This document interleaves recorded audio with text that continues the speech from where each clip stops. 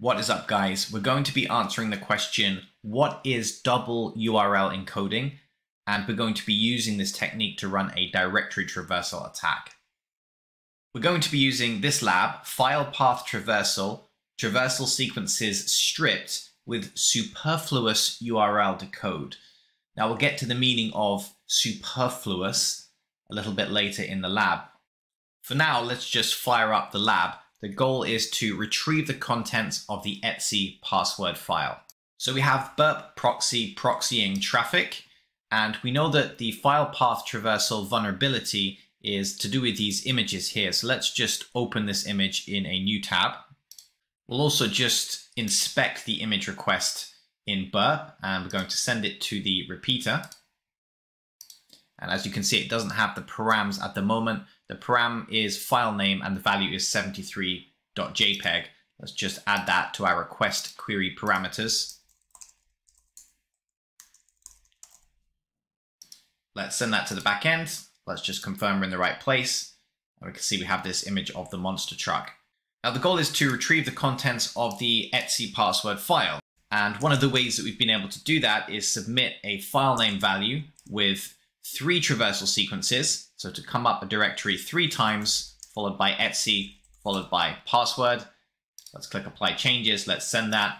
It's not going to work in this case. It's going to say no such file. Now we've jumped to the location of the file. We already know that it's up 3 directories. It might take some trial and error, but we've seen from previous labs that this is the location of the etc password file. However, we're getting the response, no such file, from the server. And the reason is it's not processing these traversal sequences. And normally these traversal sequences would be URL encoded when sent from the browser. And burp has a built-in option to decode. So if we instead type our traversal sequences in this box, you can see in the box above, we actually get a URL encoded version of this particular string. So if we click apply changes, we can now see in the request that those traversal sequences, in particular the /, has been URL, sometimes known as percent encoded. So a / is now %2f. And that's because / is considered a reserved character. When we're using a URL in the URL bar, we often use /s to communicate the path to the server. So we'd have www.example.com /something /something else. So we shouldn't really be trying to submit /s in our URL unless they are part of that path definition. So this is an example of a character that gets URL encoded before it's sent to the server. Now if we send that to the backend, we still get the same response, no such file. So what's happening at the backend is the server is receiving this URL encoded string. And of course, the server is receiving URL encoded strings all of the time. It knows what to do with them. It decodes them, so it ends up with the raw plain text version of the param that we've submitted, looks at it and says, this has traversal sequences in. I'm not going to process those traversal sequences. Now, this is where double URL encoding comes in. And we can actually use burp to do that for us. We can add a second encoding module here and choose decoded from URL encoding.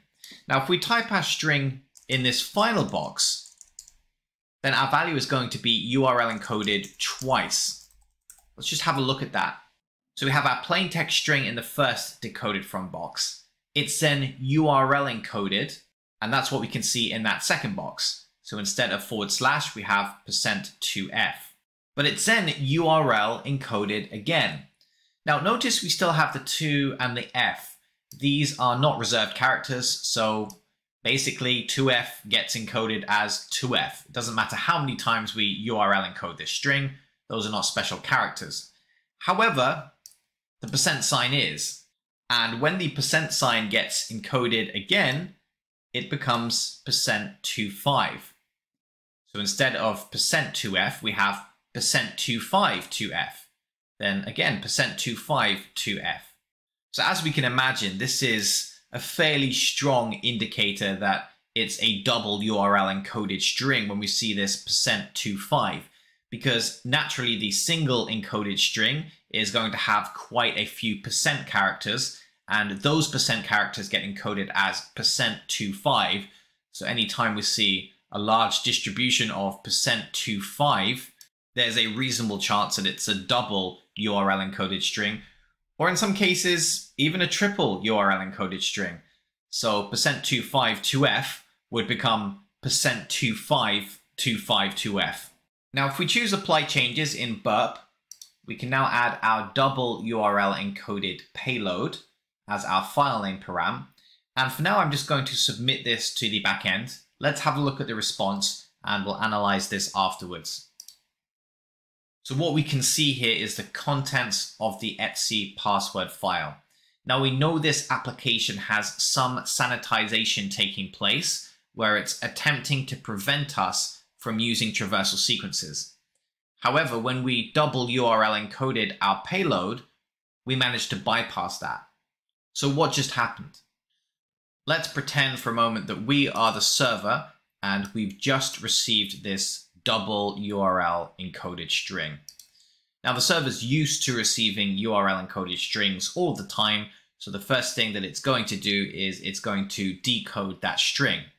Now the server possibly doesn't realize it's a double URL encoded string, so after decoding the string, it gets this intermediary version of the string, which is actually the single URL encoded version of our payload. It then scans this for any disallowed sequences, such as the ... traversal sequence. Well, there's no ... traversal sequence there, so the server's going to assume that this is a safe payload. Now, ordinarily, it would be a safe payload because in most cases, an application is only going to URL decode a URL encoded string once. It's not going to do it twice. But let's just imagine that the next step for the server is to then pass this string deeper into the application to the specific module that's going to look up and return this image. And let's say that particular module in the web app also has a decoding function. It's going to look at the string, and if it thinks this string is still URL encoded, it's going to run a URL-decode on that string until it thinks it has a plain text version of what it should be receiving. Well, now there's a problem because we've already gone through the security check. That's already been bypassed. Now a module deeper in the application is taking that string, URL decoding it, not running any security checks, and the end result is this plain text string with 3 traversal sequences, which is now going to result in a directory traversal attack. Now, returning to the lab description, this is why the word superfluous was used. And the term superfluous means unnecessary, especially through being more than enough. In other words, this string has already been URL decoded. It does not need to be URL decoded again, because we certainly don't expect our users to be submitting double URL encoded strings. So not only was this second URL decode unnecessary in terms of the vast majority of legitimate usages of the application, but it's also what caused the vulnerability, because that second URL decode was performed after the security checks have already been bypassed. Now, web applications are created for a very wide array of reasons, and there could be a legitimate context where double URL encoding is required, or the application needs to try and recursively decode a URL encoded string that's been URL encoded an unknown amount of times. We don't want to say that such contexts are impossible, but what is the lesson here for the developer? It's that we need to run the security checks after we finish decoding the string.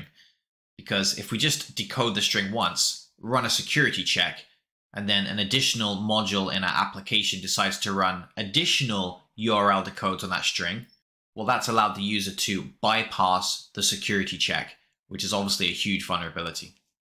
The summary here in the lab description puts it nicely. The application blocks input containing path traversal sequences. It then performs a URL decode of the input before using it, thus creating the vulnerability. All right, I hope you've learned a little bit about double encoding, why it might be useful for a penetration tester. And we've also seen that in practice as we execute a directory traversal or file path traversal attack. Thanks very much for watching, guys.